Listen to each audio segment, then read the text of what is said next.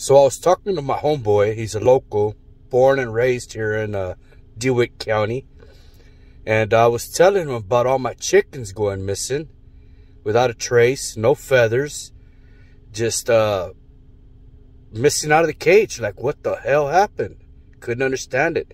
You're talking about some high-dollar gamecock, you know, a fucking top-notch killing rooster. Just disappeared like nothing. So I'm telling him about this, and he tells me, man, that damn Chupacabra probably took it. And I'm like, shut the hell up. You know, he's just trying to pull my leg. You know, I'm from the city. I ain't been living in the country long, and, you know, thinking he's messing with me.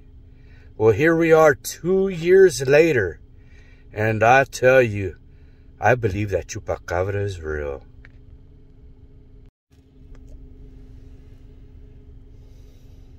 So seriously, if you got the guts, the equipment, the technology to try to capture, either on video or trap, the Chupacabra here in Central Texas, hit me up.